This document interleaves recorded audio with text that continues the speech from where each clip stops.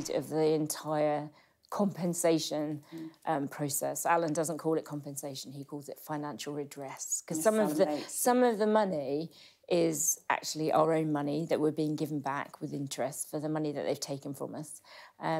So yeah, it's the speed of the whole process from start to finish. You almost have to prove how much your claim is worth, down to little bits of paper and reports for this and forensic reports for that, and then it goes into the system, disappears for a few months, and then comes back out again, much reduced, and then it goes backwards and forwards. And instead of something that you could actually sit down around a table and thrash out, because none of us are dishonest, you know, what we say is what we're owed, and well, I just think it's madness, and people are getting elderly and people are terminally ill. There's an amount that are dying and have died.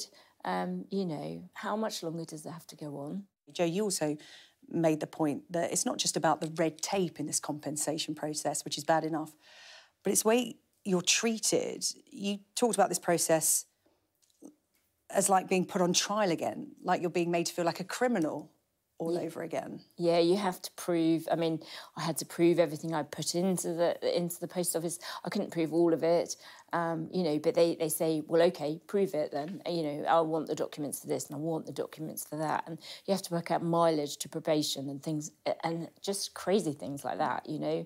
It's just not fair.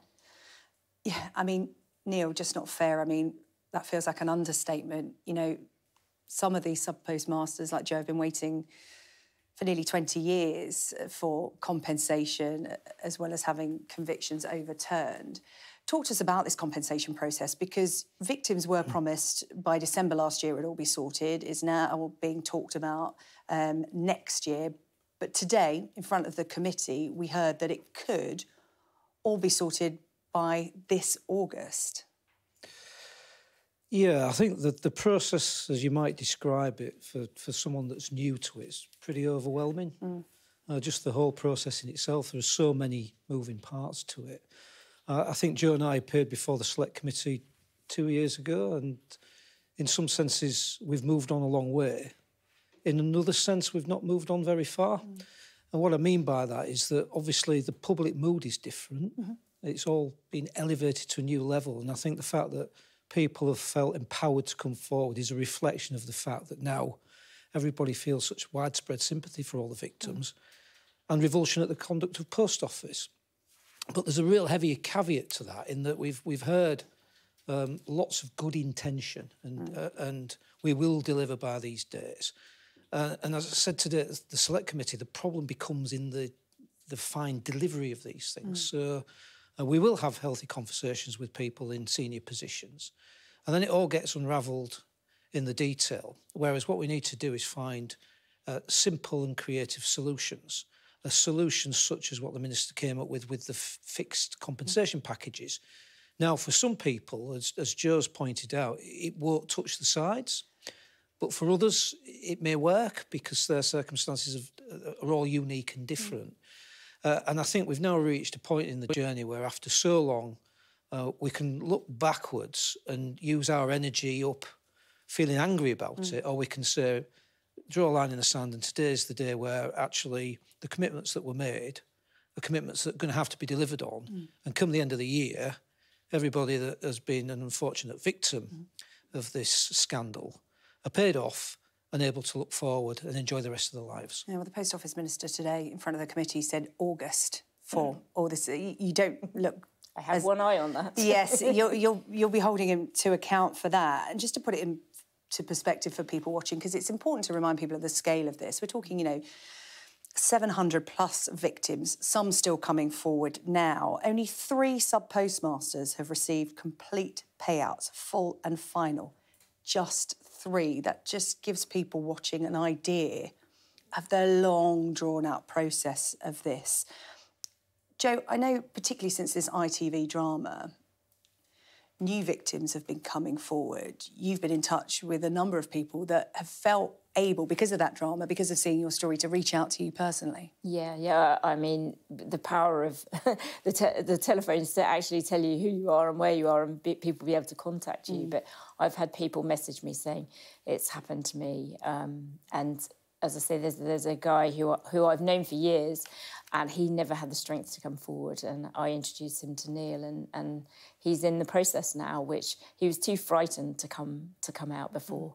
And I think because there's safety in numbers now, and people, and especially now, people realise the public are actually behind us, and they don't believe for 1 minute we've been dishonest.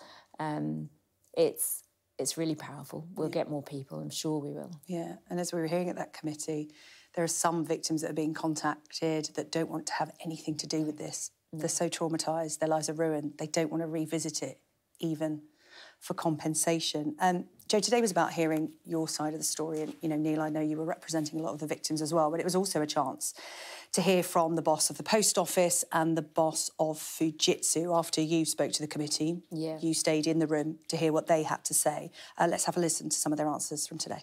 Mr. Patterson, can you tell me when specifically management in Fujitsu, ideally the month and the year, knew about the Horizon system being faulty?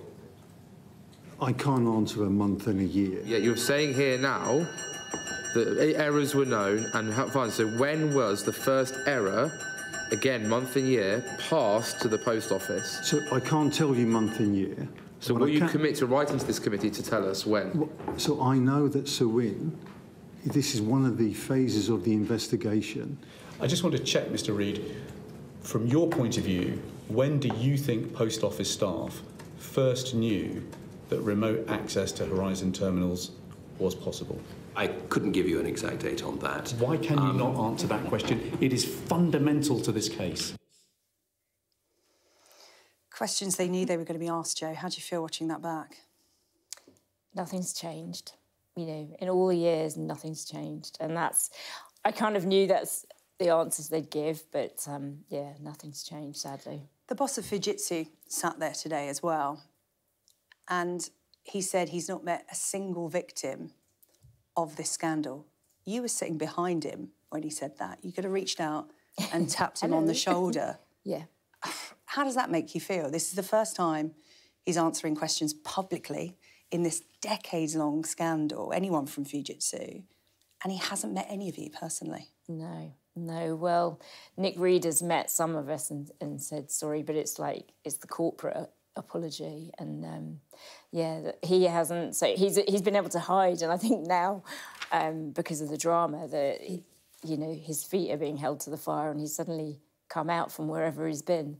But yeah, it is what it is. I wasn't expecting anything else. So frustrating. So what happens next, Neil? That's the big question, because people who have been following this today will be frustrated watching, because they've all invested in you, Jo. You know, this ITV drama, 10 million people watched the final episode. People are invested in this story, and they will have looked at those answers and gone, that's not good enough. Neil, what's the next stage? I think the momentum of what has started over the last couple of weeks needs to be maintained, and what that means is delivering on promises. It means delivering fair compensation. It means accountability. I think that everyone, without fail, has confidence in the statutory inquiry, has confidence in Wyn Williams and his team to get to the bottom of what's gone on. I think for a lot of people, part of the healing process is that accountability. You know, we've seen lots of medical evidence that says people are psychologically traumatised, deeply affected, and part of that process of getting better will be to see the people that put them in the position that they're in held to account. People aren't vindictive. They've just got a real sense of justice. So those two limbs need to run side by side, full and fair compensation, quickly, accountability for those that have done the wrongs. Jo, your story was very much a central part of the ITV drama. Yeah. How did that feel, watching it on screen? Well, what was that like? It's so true. You know, when you see Monica in the little post office in the dark with one light on, that was me, night after night after night. I used to sit in the office. I'd phoned the help desk and they said, oh, you're the only one it's ever happened to. And I used to think, it's got to be here somewhere, and I'd print off stuff and I could never find it. And it's just, it was a long time of sitting in the dark, trying to, you know, almost in panic mode, thinking, how am I going to tell Mum and Dad and David, husband, and, you know, how am I going to tell everyone I need more money to put in? Because I always thought it was something I was doing wrong. They made me believe that it was me. Yeah, I wish I hadn't been so naive, but anyway, I am where I am. But, yeah. Well, you're one of the sub-postmasters that had your conviction overturned. You've come out the other side of it. You're still very much living it. Yeah. You know, whenever you talk to a victim, you say, you know, this will continue with me forever. It's not just going to go away because my conviction's been overturned or I've got compensation. But you are still in this for others. And I know, Neil, that whistleblowers have come forward since this ITV drama that could be integral to this campaign going forward. Yeah, absolutely. Another positive spin-off of the drama is that people have felt more confident to come forward, whether that's victims or, in this case, whistleblowers. We've had a number of people that we've passed on to the inquiry that may have evidence of interest to the inquiry. And Jo, just a final thought. This continues. Yep. I think, as you said to me before we came into the studio, you want to ride this wave, this momentum. What does justice look like to you? Justice to me looks like the whole of the group that I went into court with, the 555. It looks like everybody receiving full and fair financial redress. Once all of the 555 have been paid, then my job will be done.